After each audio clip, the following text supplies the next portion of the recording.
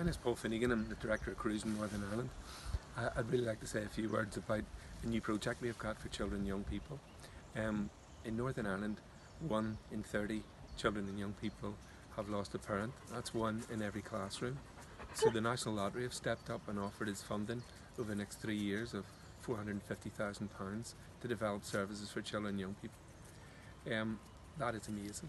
They've also offered £40,000 for us to be able to continue offering services for children and young people through the whole area of COVID-19. So big thanks to the National Lottery, big smiles to the National Lottery. Thank you.